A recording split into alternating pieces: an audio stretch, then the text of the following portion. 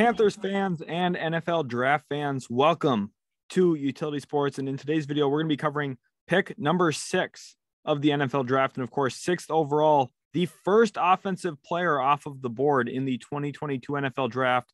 The Carolina Panthers, who are considering trade down options, end up sticking with their pick and actually go in a different route than a lot of people expected. A lot of people were looking at the QB position, but instead, Carolina opens themselves up to a brand new tackle in town, something they badly needed. The Carolina Panthers 6th overall select offensive tackle Ickey Ekwonu from NC State. Of course, the North Carolina kid staying in Carolina with the Panthers here now. If you guys are new to the to Utility Sports and to the channel, make sure to leave a like on today's video, especially Panthers fans if you're excited about the Ekwonu pickup, which I think you should be.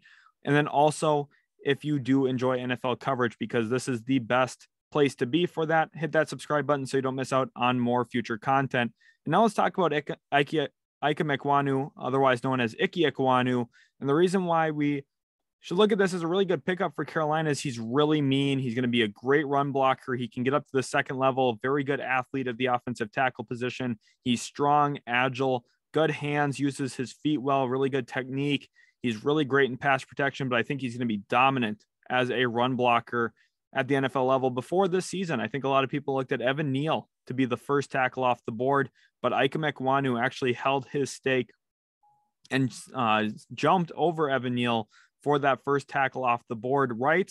And it's really well deserved here. Carolina gets an awesome player in Ikem Ekwonu, and I think there was a lot of debate here about what would happen. Some viewed Kenny Pickett, the Pittsburgh Panther, as a potential Carolina Panthers option.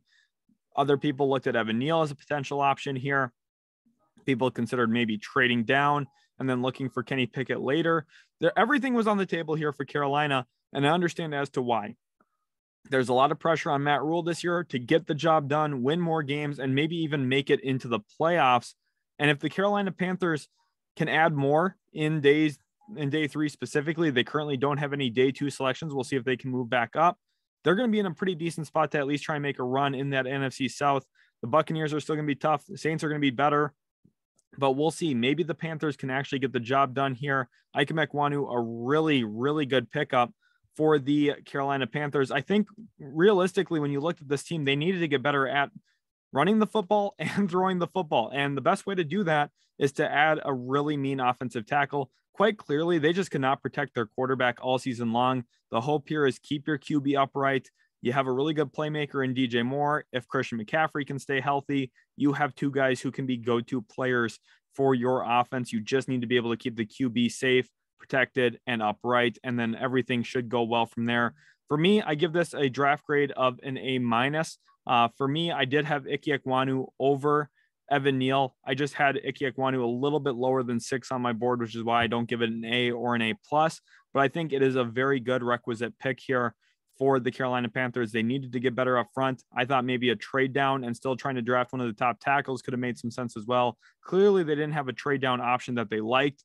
But nonetheless, I think this is a good pickup for Carolina. They're in a really good situation now moving forward. And we'll see if some of their trades last year, specifically the one for CJ Henderson, who's still on the roster, if they can be good enough with a healthy JC Horn this year to make some noise in that NFC South. Panthers fans, if you did enjoy today's video and enjoyed the pickup of Ickey Ekwonu here for the Carolina Panthers, make sure to subscribe to the channel and also leave a like on today's video.